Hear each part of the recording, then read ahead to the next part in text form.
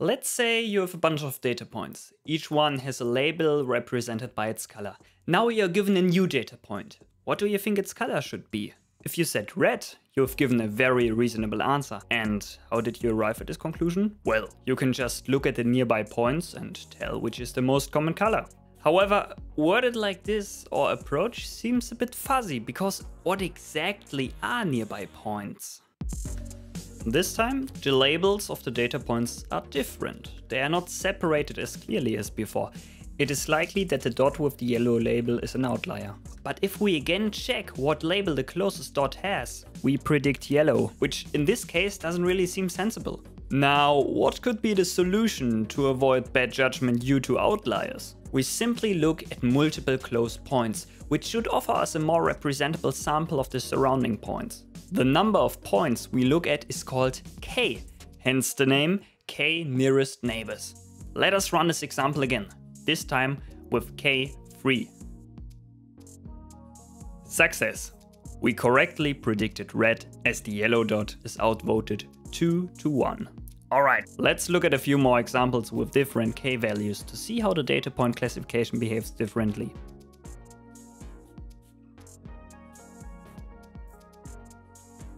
Did you notice how the same data point is labeled a bit differently in dependence to k? It's hard to spot changes like this in video files played one after another, making them poor candidates for visualizing how our whole space here is influenced by changes in k. It would be really neat if we could create some kind of graphic, right? Well, it's your lucky day, because based on your chosen k value, you can also plot the decision boundaries, which illustrate to which category a new data point would belong. Furthermore, decision boundaries may even help us to identify appropriate k values. Because as it turns out, setting k isn't actually that easy. Set it too low and you end up with a giant patchwork carpet. Set it too high and you ignore potentially interesting aisles of category A in category B, or even worse, a too high k value may lead you to ignore all but the biggest category.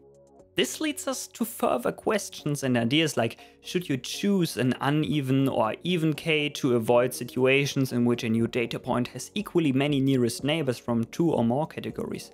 How should we resolve such a draw? There are a lot of approaches and heuristics on solving these problems, which honestly go a bit beyond the scope of this video.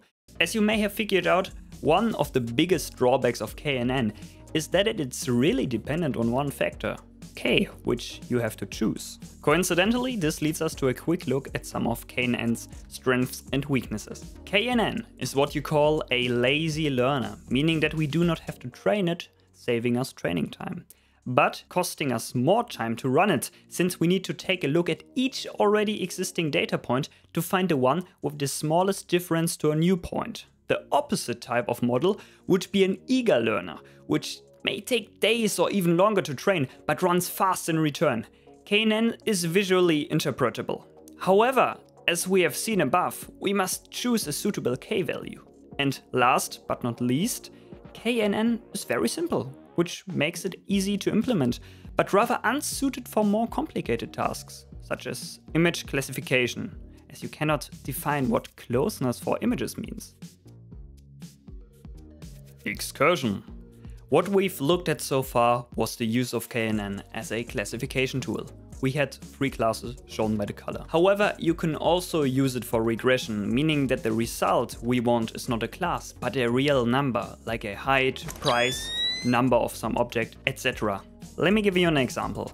Imagine that this is the map of a city, with the points being plots of land. And while the plots have a different value, their general worth seems to be somewhat influenced by where they are situated in the city. If we were to designate a new plot of land and had to estimate its price, we could, for example, now go ahead and employ kNN to infer the price based on the nearest already existing plots.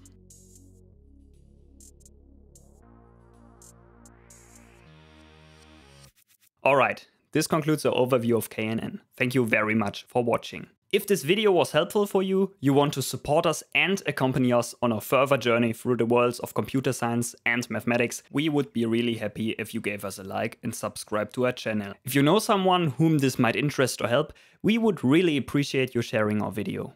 We are also keen on hearing your opinion. What did you like? What do you think could be improved? And which topics would you like to see in the future? Leave us a comment. Until then, take care.